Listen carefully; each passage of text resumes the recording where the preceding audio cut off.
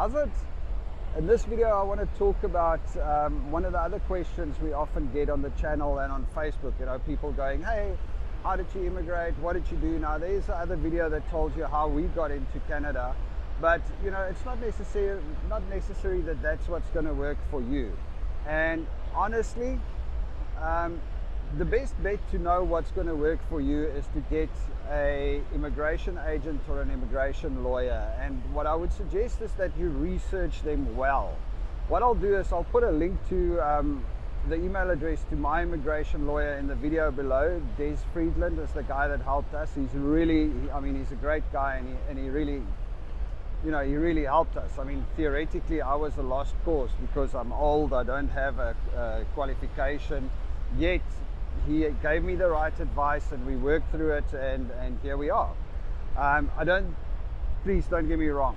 I don't say that he's going to be able to do that for everybody. Every single case is unique and you must know that. But your best bet, if you need advice on how to come into the country, is to speak to an immigration lawyer.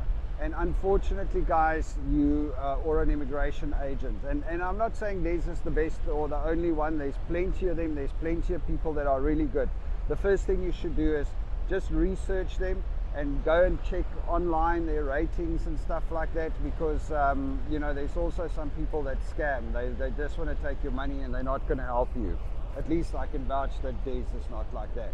He did take my money, but he also did help me, which I guess is really what you want. Where was I going? Oh, another important thing. The immigration lawyers, the immigration agents, most of these guys, they are going to charge you. You know, their time, they've got an hourly rate, and they are going to charge you for the first interview. So please understand that. It's going to cost you a minimum, they all differ, but it's probably going to be around $250 for the first hour, just to ascertain what is the best way to get in. And that you're going to have to pay that. You know, it's just, what's the saying? You pay peanuts, you get monkeys. So sometimes you just need to fork it out. If you're serious about doing this and you're serious about doing it the right way, I would suggest that you understand that you are going to have to make a payment to a proper lawyer or a proper agent that's going to help you. And I know there's people out there that's managed to do this themselves. You can do it yourself. There's a lot of information on the Canada immigration website. It is the worst website in the world when you need to dig through it. I guess maybe what they're doing is they're making it really, really hard, so that hopefully they're thinking only the smart people is going to get in, or the people with money to hire a lawyer. I don't know what the idea is, but anyway, it is really a very difficult site, but all the information is there. You just got to go through it and read through it. The forms are there, the steps are there. So it is possible to do it yourself, but if you're really serious and you can afford it, I would suggest that you try and get a proper attorney or an agent. And I'd gladly give advice, but understand that I'm not an immigration agent. I can't advise you on other things. I went through that website and I studied everything that had to do with the owner-operator work permit, because that's what I needed to do.